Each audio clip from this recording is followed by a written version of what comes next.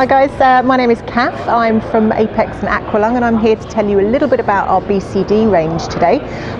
So let's start. I'm a girl. We're going to start with our three female BCDs. We have first of all the Soul i3, followed by the Lotus, followed by the Pearl. Now they're all individual in their own way, but they also have some features that are very similar. For a woman, what we're really looking for is a really nice fit across the chest. Okay, so we don't really want anything obstructing our way.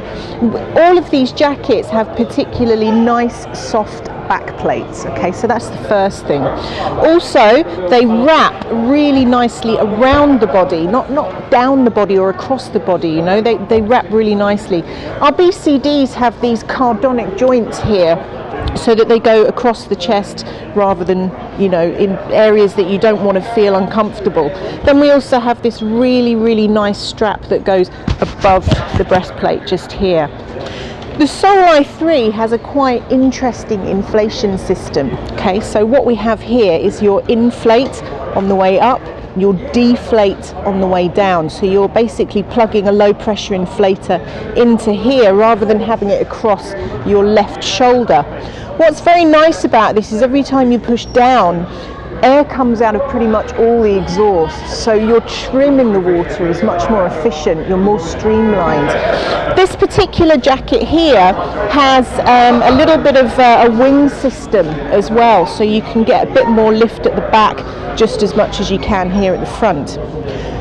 We also have the Lock weight system. Okay, so they're very easy, quick release system here, and they're also very easy to put back. No Velcro or anything like that that can wear away with time. What's particularly nice about these particular BCDs, particularly the i3 and the Lotus here, is that they have something called the Rapture harness system. Okay, now that actually means that the tank itself sits quite high in the back of the jacket. Now that means that a lot of the weight is distributed more around the hip area and less on the shoulders, so that when you're standing, the tank is pretty much vertical, and it takes the weight off your back, yeah, much more here on the hips. What we have on this jacket is a really nice grip lock system. Okay, this is to ensure that the tank doesn't slide out, and you also, when you secure it, you can't trap your fingers, as well as the security of this system here going over the neck of the cylinder.